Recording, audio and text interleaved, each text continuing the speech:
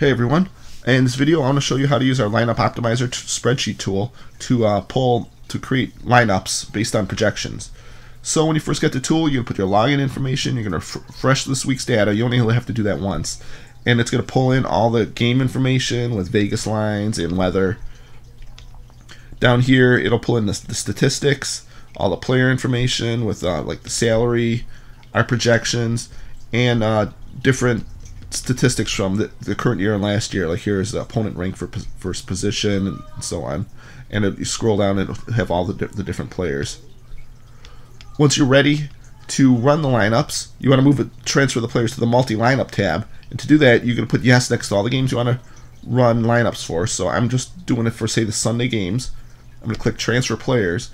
And what it's going to do is it's going to transfer the players where it says yes next to. So transfer the players there. It's got the different salary information, and it's got our projections here and your projections. You'd upload your projections on here. What you do is put the player's name in and put in the number, and where I just showed it an error. I just deleted that because that just means that the player's name was spelled wrong. That'll pop up if there's a spelling error. Once you add the stats in here, you put add your projections to the stats tab, and it's going to update this here.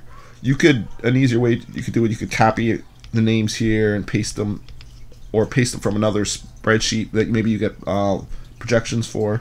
However you want to do it, then you get your projections, ours and yours. When you're ready to run lineups, you can pick which projections do you want to run the lineups from, yours or ours. I've got it for ours right now. And then you can run it for Fanduel, Draftkings, or Yahoo. I'm just going to run some Draftkings lineups. You could also include a player. See where it says include? I put an X next to this player. So that means, and that was David Johnson. So all the lineups have David Johnson. See if we can go back to the multi-lineups.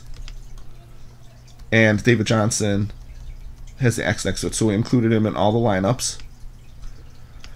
It's going to show up what the projections are, the salary, and all your lineups. You go back to the multi-lineups tab here, and it'll show you what percentage usage. Like David Johnson was 150 lineups, Corey Davis was in 77, Antonio Brown 67.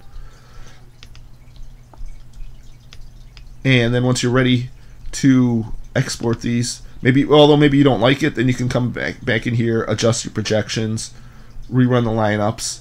Once you're ready, then you can export it to Draftkings by clicking this button, export it to Fanduel by clicking this button. And then it's ready to run. Although before you export it, you need to copy in the lineups from right from Fanduel or Draftkings. You have to get that export, which shows all the player data. And in Draftkings, you just go up to lineups at the top, and then click upload lineups, and then it allows you to get the lineups for the different slate that you're playing, because there's many slates that you could play. So then once you have that, you're going to go in here, click export the lineup, and you're all set. And that's how you use the tool. If you have any questions, let me know. Thanks a lot.